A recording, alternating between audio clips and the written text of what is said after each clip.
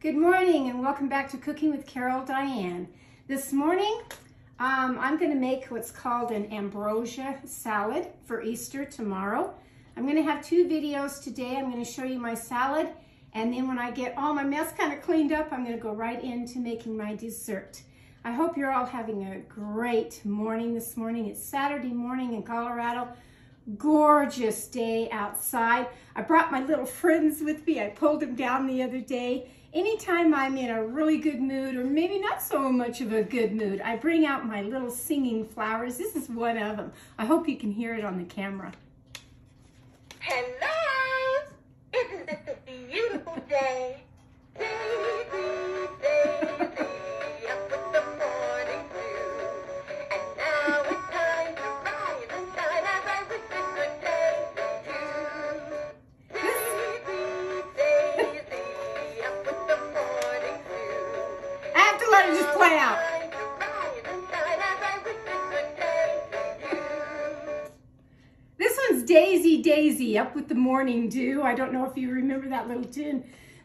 What is so funny is that I named my dog Daisy May, and I thought that was kind of appropriate. And the other one I've had for many, many years. This one I really enjoy.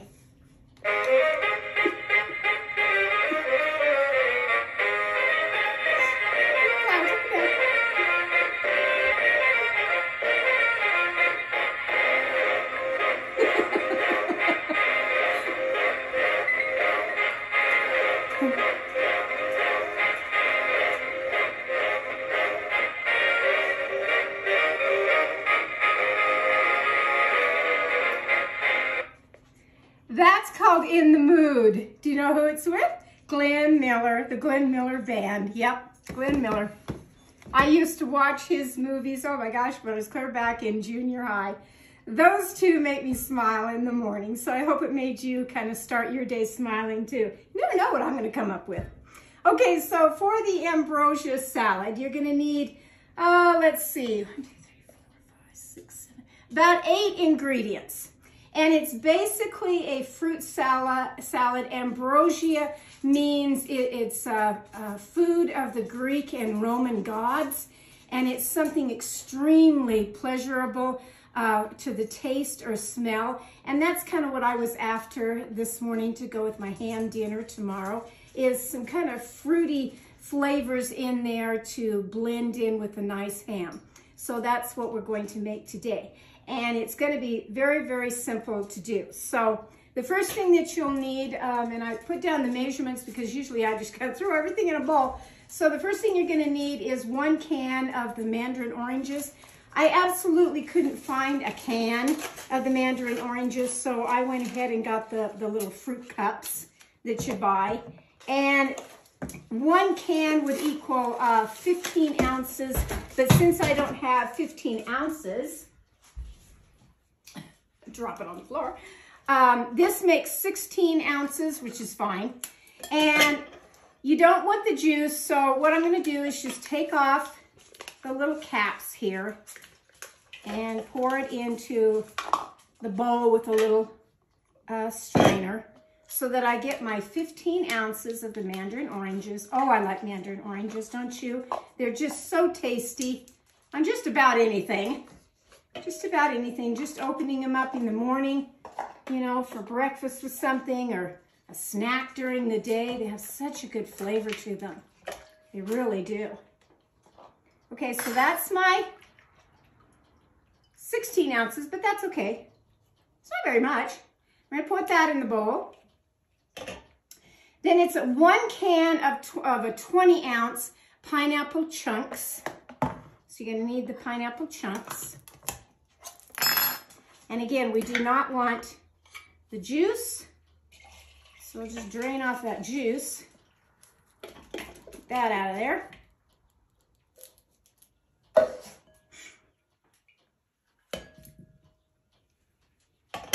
Okay, and 1 jar of the maraschino cherries, which are these right here. No juice.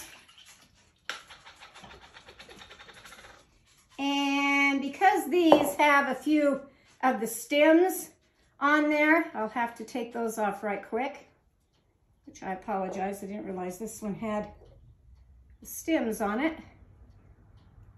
That's okay. That's all right. Right now, what I smell are the wonderful smell of the cherries and the pineapple blending together. These cherries have such a great fragrance to them. So I'm already off to a good start with the Greek and Roman gods of the pleasurable smell. I certainly have that this morning.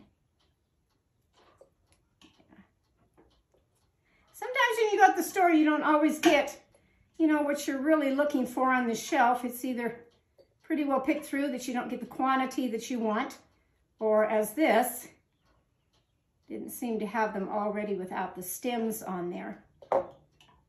I said that's okay. Most of them, there's just a few here that has stems.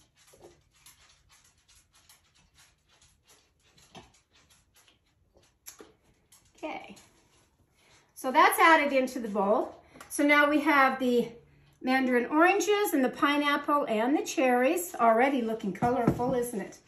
Next, it calls for 3/4 of a cup, I guess I'll use this one, of yogurt. Now, you can use any brand of yogurt.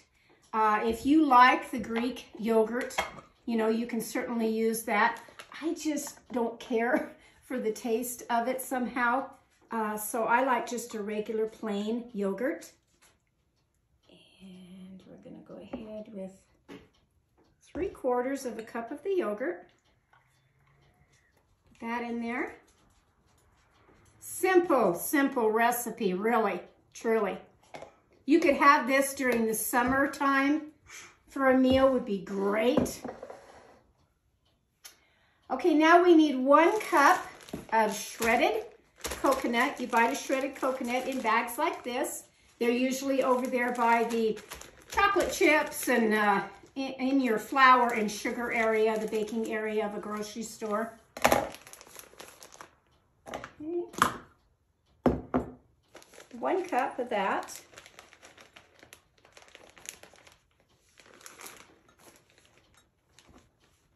That's a good cup. Okay. Fresh coconut. Always have your ingredients nice and fresh. Nice and fresh. Slide this over here. And then it calls for chopped pecans, and that's kind of optional, but I am going to chop some up today. These are the pecan halves, and I don't want a great big half in there. And you don't need very much. So I'm just going to take my little processor here and stick it in here. Chop these up right quick.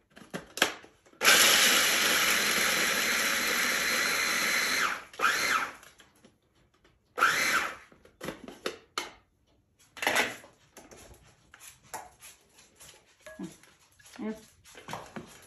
Just pour a few in. I don't need that many. Probably about half a cup, if that. Stick that in there. That's looking pretty good. Then it calls for a cup of mini marshmallows. Just little mini marshmallows.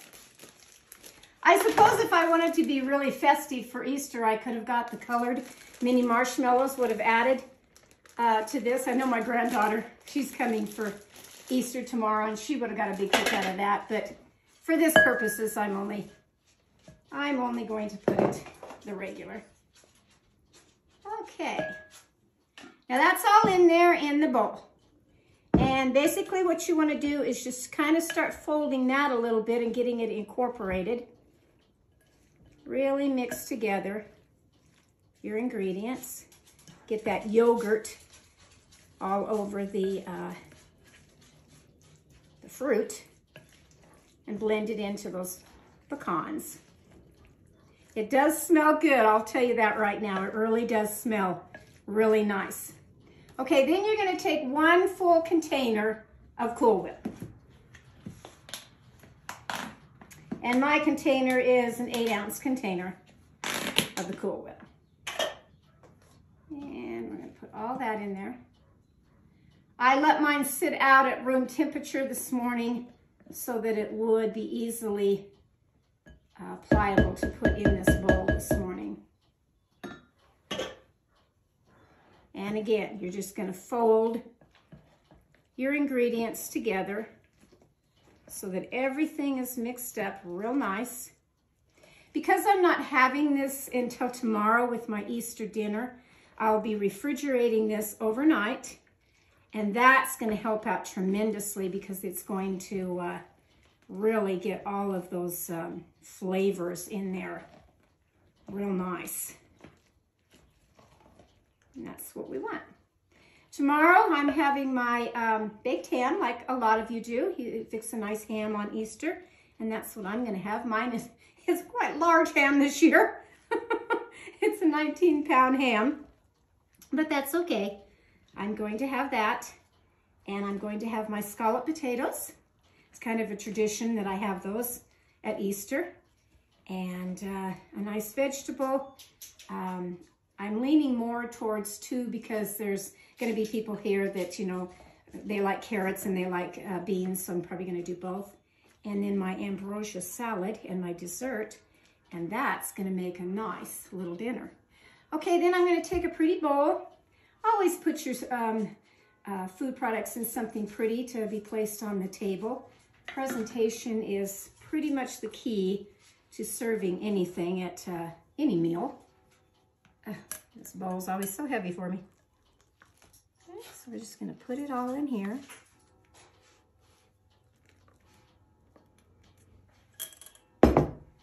And that's my Ambrosia salad. You could always find one cherry to kind of go on top here.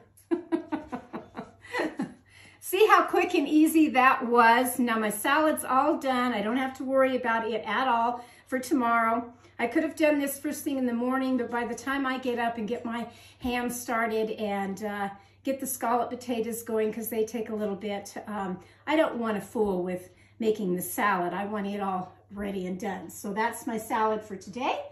And I will be back with the part 2 of Easter, finishing it all up with my dessert. But for this morning, I hope you have enjoyed making my simple little salad and listening to my cute little flowers that get going in the morning, because they get me going in the morning. Have a wonderful afternoon. Catch you later. Bye-bye now.